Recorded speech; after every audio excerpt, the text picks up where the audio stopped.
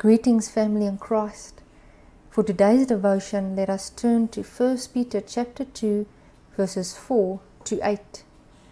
1 Peter chapter 2, verses 4 to 8. And I'm reading from the New King James Version. It says, "Coming to him as to a living stone, rejected indeed by men, but chosen by God and precious, you also as living stones are being built up a spiritual house, a holy priesthood, to offer up spiritual sacrifices acceptable to God through Jesus Christ. Therefore it is also contained in the scripture, Behold, I lay in Zion a chief cornerstone, elect, precious, and he who believes on him will by no means be put to shame. Therefore to you who believe, he is precious. But to those who are disobedient, it says, the stone which the builders rejected has become the chief cornerstone, and a stone of stumbling and a rock of offense. They stumble, being disobedient to the word to which they also were appointed."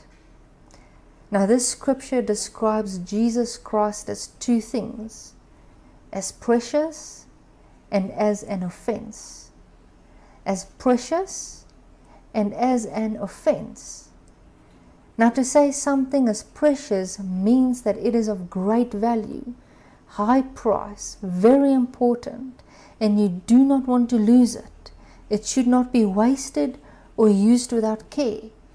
For something to be precious means that it is greatly loved and treasured.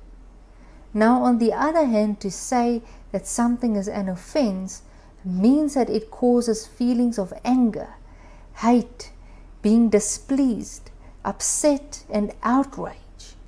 An offense means to offend and to upset someone by something that was done or said. Now these are totally opposite from one another. Now the scripture says that to us who believe, Jesus is precious. To us he is of great value, of high price, if we look at the high price he paid for us on the cross. To us he is very important, and we do not want to lose him, and we do not want to be lost without him. He is precious to us because he is not something common or plain, but he is greatly loved and treasured by us. He is precious to us. But to those who do not believe, Jesus is not precious. Jesus is an offense to them. Jesus is an offense because they are offended by his words and by his actions.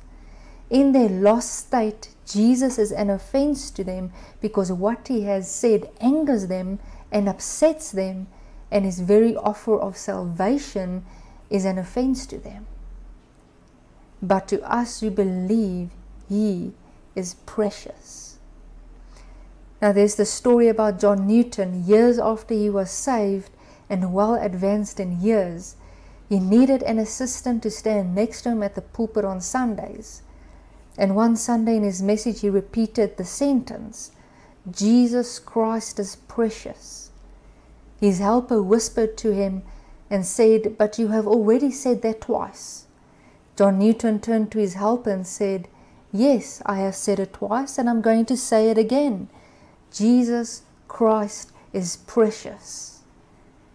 To us who believe, to us who are believers, washed in the blood of the Lamb and born again, Jesus Christ is precious to us.